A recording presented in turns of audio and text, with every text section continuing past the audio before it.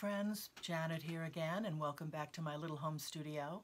And this video, I've decided to do this video something a little bit different. I got a message from a dear friend who's following along on these watercolor tutorials, and she had a good suggestion. She wanted to know, she's brand new at watercolor, and wanted to know if I could do a video showing all of the real basic things with watercolor. She wanted to actually see me put my brush in the water and see how much water I was picking up. She wanted to see the brush mixing in the paints, and I totally get that. It's kind of hard for me as a one-woman show to be showing all of that in one screening, to get it all in, and me painting. So I totally agree with her. It is helpful to see all that. So what I'm going to do, I'm going to make a video with the idea that those of you that are watching don't know anything about watercolor. I'm going to pretend that you were me 3 years ago, because that's where I started. Watercolor, I started in acrylics back in the 80s, and that's really what I think I'm the best at. And then I discovered oils and fell in love with that. And then about maybe a little bit more than 3 years ago, discovered watercolor and completely fell in love with watercolor, but didn't know anything about it. So I was pretty much just, you know, driving blind. I just went and bought an inexpensive $5 watercolor set from my local craft store. It came with a little inexpensive brush, bought a pack of watercolor paper, had my jelly jar for water, and I just started playing. Didn't know what I was doing. My results in the beginning were horrible, but I just stuck with it. I played a little every day, watched lots of videos on YouTube, and just got a little bit better and a little bit better, learned lots of things along the way, made tons of mistakes, which hopefully in these videos I'll tell you what I did wrong so you don't have to do it. So I think her suggestion was really good. So that's what I'm going to do. I'm going to make a video that talks to you as if you know nothing about watercolor. I'm going to pretend I'm talking to myself 3 years ago, and I'm going to say things that I wish someone had said to me. So that's what we're going to be doing. I'm going to actually show you how I pick up the paint, what the difference is between the tube paints and the little cakes of paint that you get, the watercolor paper, cheap watercolor paper and better watercolor paper, some different brushes. We'll kind of break it all down, and hopefully that will help all of you. I know, you know, if I had that, it would have helped me. So basically that's it. Now I know this is probably going to, I'll lose some followers because they're going to say, well, if she's not, you know, professional at it, why would I want to follow her? And I get it. I totally get it, and that's fine.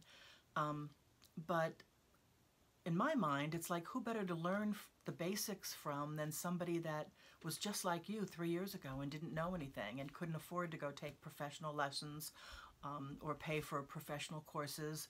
So that's where I want to go. I'm going to pretend that you don't know anything about it, and we're going to start from there. So I hope you stick with me and watch these videos, and I hope you learn something and have a lot of fun doing it, and go on to learn to paint beautiful florals. So let's get started.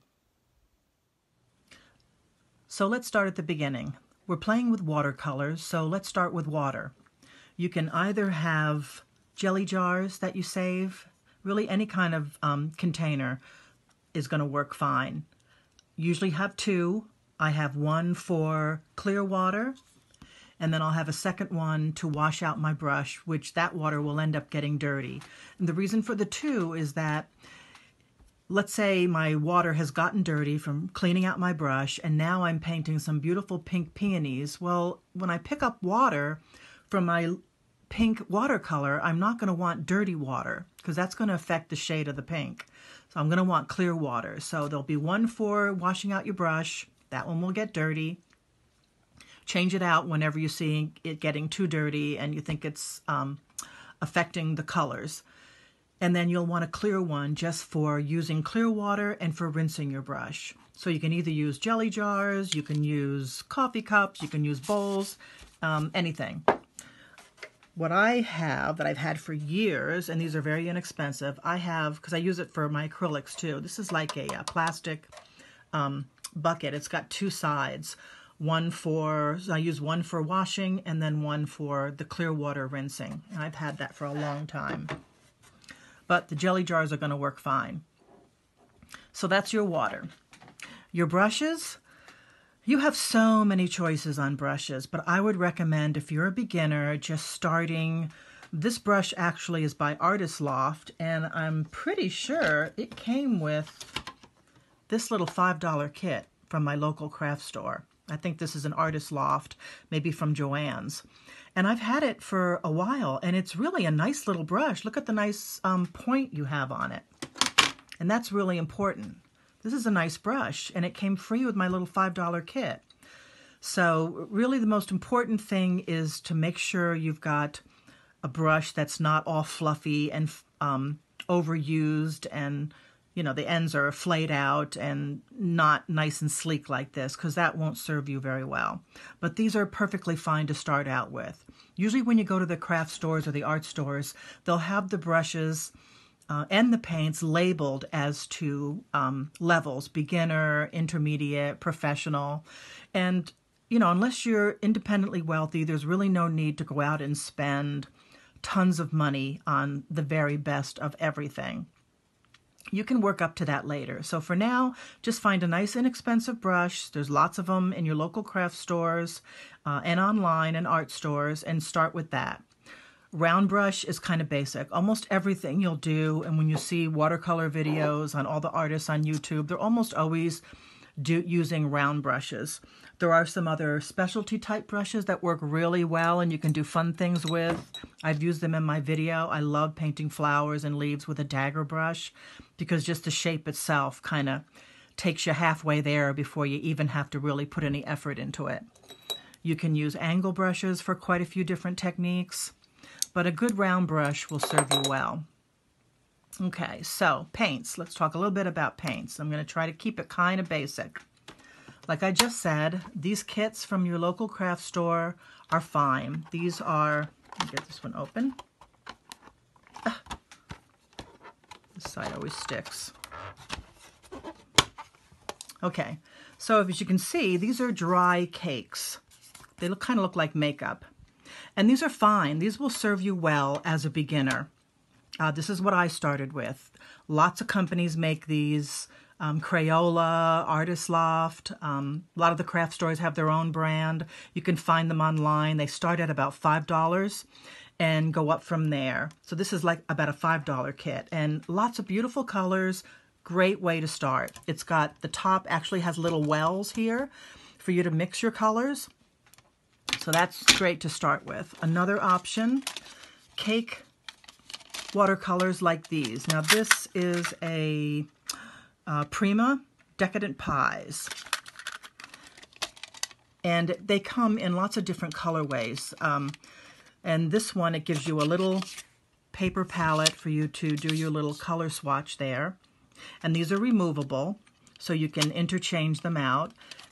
It's got your little, if you take this out here, you can mix your colors over here. It's great for travel because it's so small. It's got a little hook thing here for you to carry. So it's very handy. They're not very expensive at all. I forget what I paid for this, maybe $15 to $20. But it's nice. And they have a lot of really pretty colors in their kits and their different sets, so that's good. And there's lots of sets like that online. I mean, literally tons of them.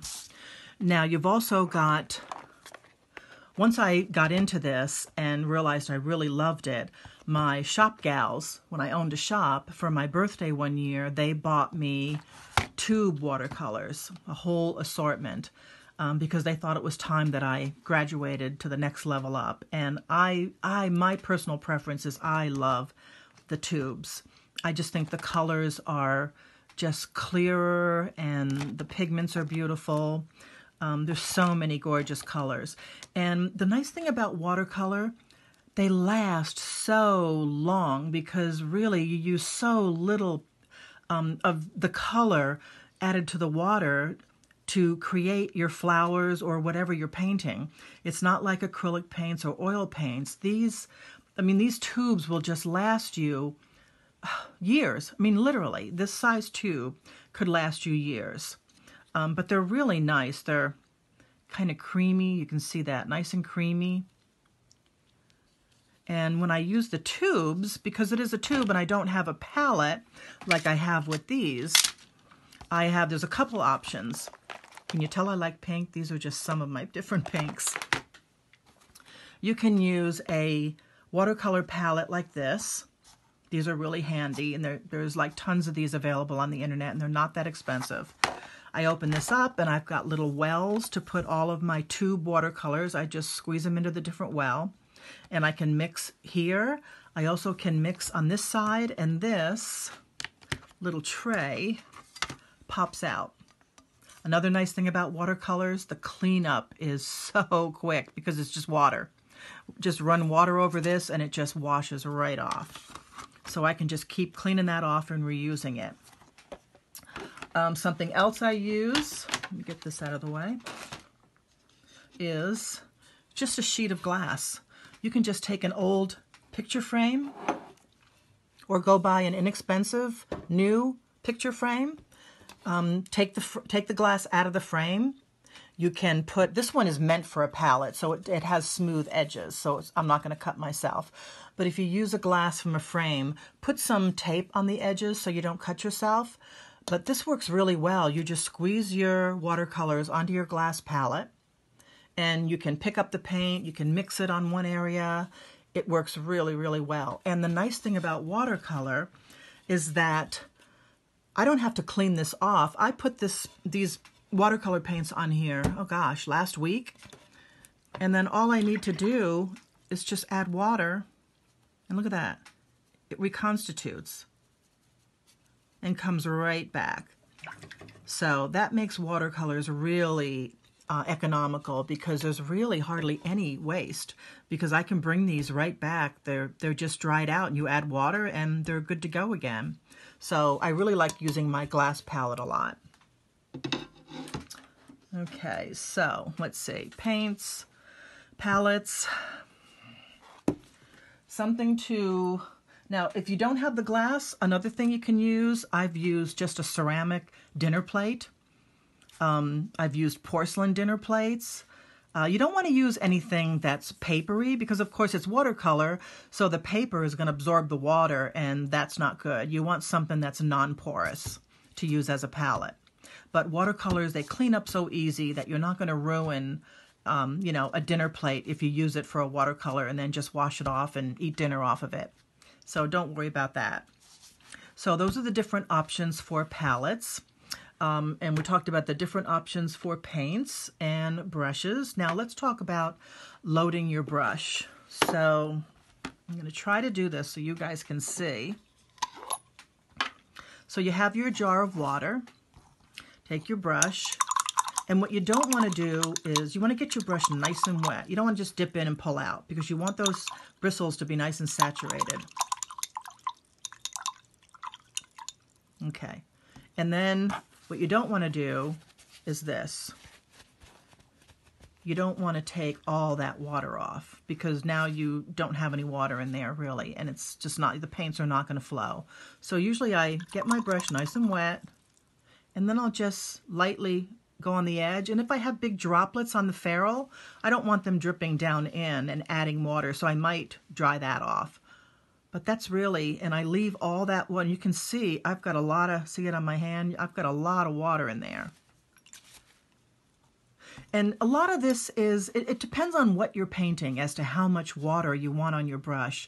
So much of what I say when I talk about how to load the water on your brush, that's something you're going to figure out slowly on your own, depending on what you're painting and how translucent you want your color to be or how opaque.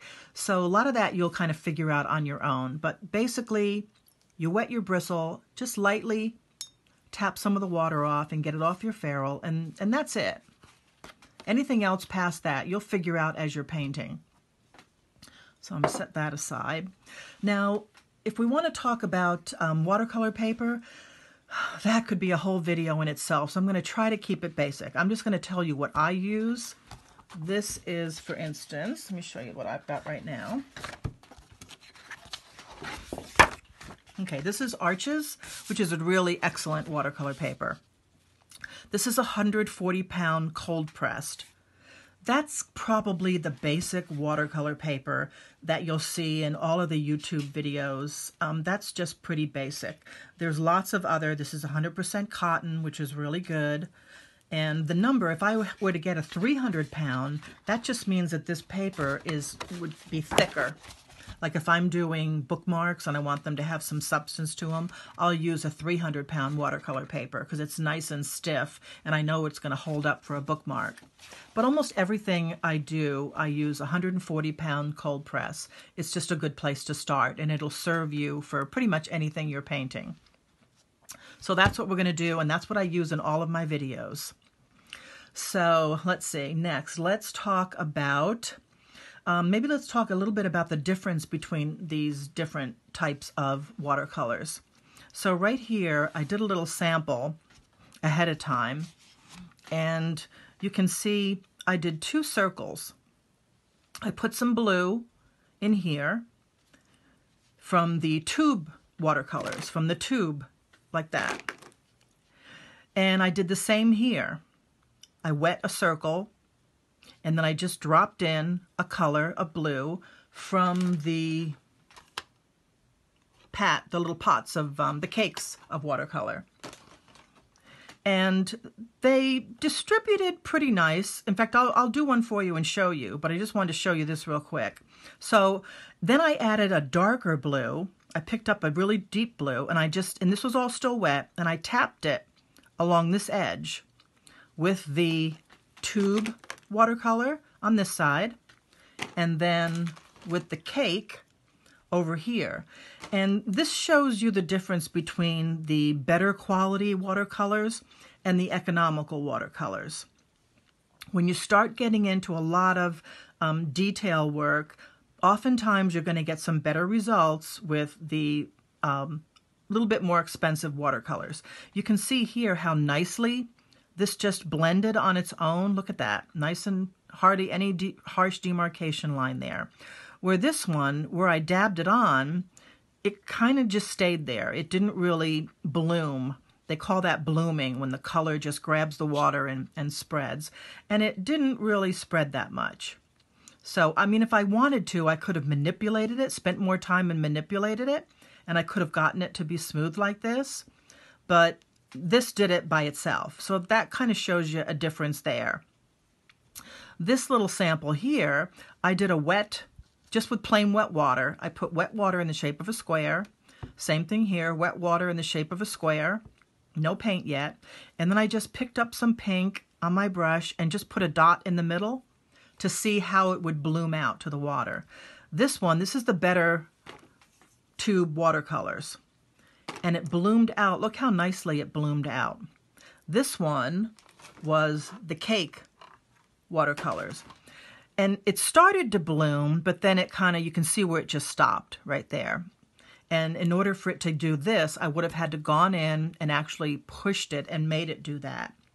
So that's kind of just an example. That's, simple example to show you quickly the difference between a more expensive, higher quality watercolor paint and the little $5 kits. But again, to begin with, trust me, you're going to be able to do all kinds of great stuff with the $5 kit. It's going to be fine. I just wanted to show you that there is a difference. When you start getting better, you might want to graduate to a few of the tube watercolors. Okay, something else I want to show you. Let me show you. I'm going to paint right here just a circle, just with water. Okay.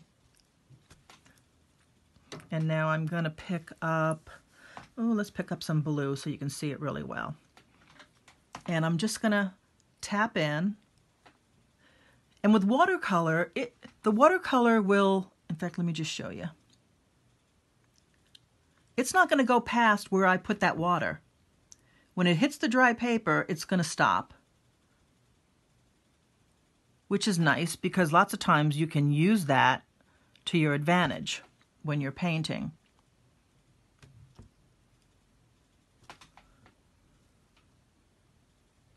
Okay, So see that blue, it's not going past the wet part into the dry. This is all dry paper here, and it's just going to stay right there. But you can, what I want to show you is that you can use your brush as kind of like an eraser or a sponge. So let's say that's too much blue. You don't want it that dark. So pat the water out of your brush, and see that? Just keep going as much as you want to take out. And you can remove color. This is pretty cool. There you go. So that's a good point to know. I've used that lots of times because often, especially when I started out, I would add way too much color and there wasn't enough definition. So I didn't know that I could do this. So I was blotting with a paper towel to get all the color out, and I wasn't getting the effect that I wanted. So once I found out I could do that like a whole new world opened up. So then I can come back with a little tip of blue, and if I just do it along the edge, you can start to shade one side. And see how it's spreading? That's called the bloom. It's blooming. And it'll just continue. And you can kind of control that too. You kind of move it around with your brush if you want to. Just like that. Now that's what I was saying about this, how if I wanted to, I could have spent more time with the cake watercolor and controlled that bloom a little bit more. Okay, so let me show you something else. When you're working with watercolors, let's say if we're painting a flower, let me pick up some pink. And I've got a little petal there. And let's say I want to add some dark just over in this corner.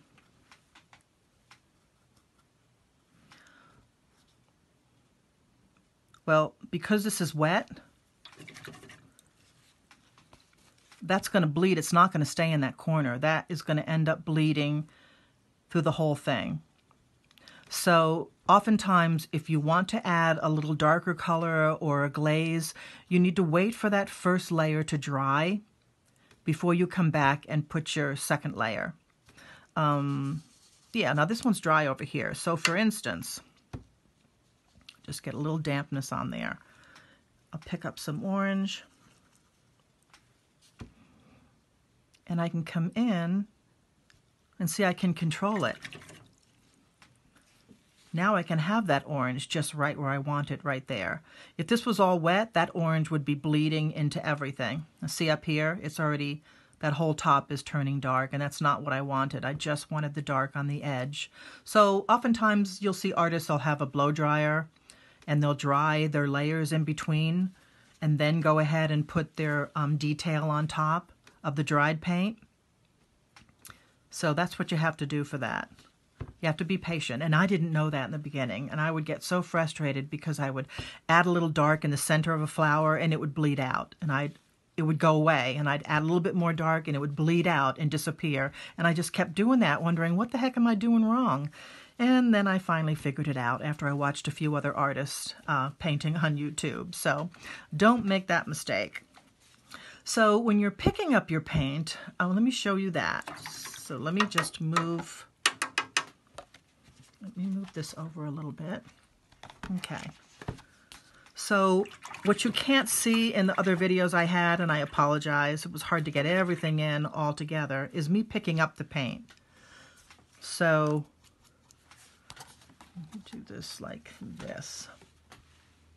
There we go. So I add water, and something else you can do too, you can have a spritzer bottle and just spritz water into the little areas where your paint is. So I'm picking up, and then I'll go over to my palette, my glass palette, or my disposable palette, or my dinner plate, and just work it in my brush. If I want to add and mix colors, I'll pick up some orange and I'll just bring it up and I'll mix it here.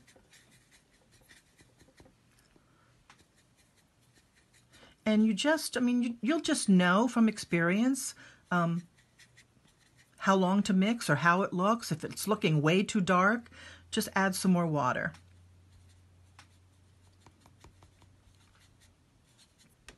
So pick up the paint, bring it over to your palette, work it in your bristles.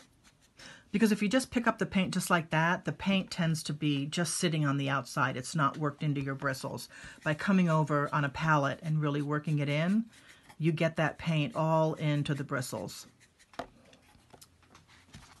Let me move this, and then that way, when you're ready to paint, you can.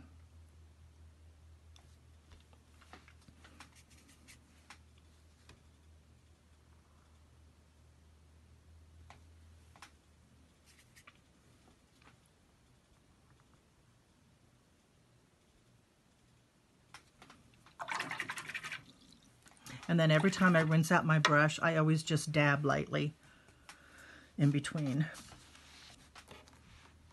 Okay, so let's see, what else? We've talked about our palettes, how I'm mixing the paint. Oh, I know, let's do one more thing. If you just use plain water, and let's say a flower petal, just do the same stroke as if you had paint on here. Push down, let the bristles spread, and come up to a point. So this is just water here. You probably can't see it too well on the video. But now I'm going to pick up some color, and I'm just going to drop it into that water.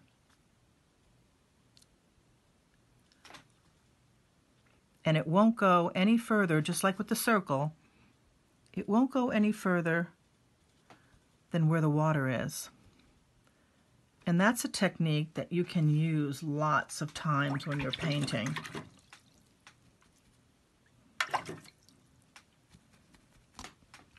That's kind of fun. And you can bring in another color and let it bleed into it to create some variation. And you can kind of use the tip of your brush to manipulate the color, kind of drag it where you want it to go.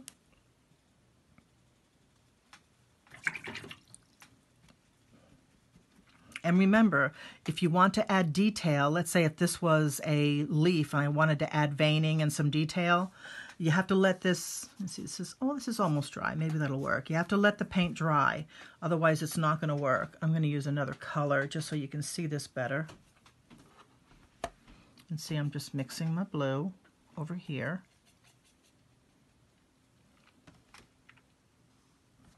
And see, now the veining will stay there. It's not going to bleed because this is all dry. But yet if I try to do a vein on this, look, see, it doesn't, it bleeds. So that's not going to work. So be patient.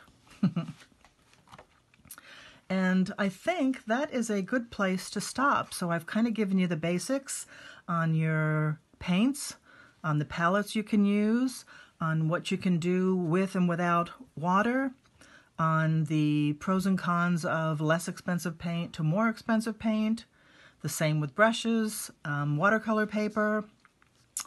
And if you could think of something else, another question, anything basic for beginners you think someone might be interested in learning, just kind of leave a comment below and I will try to get that answered for you.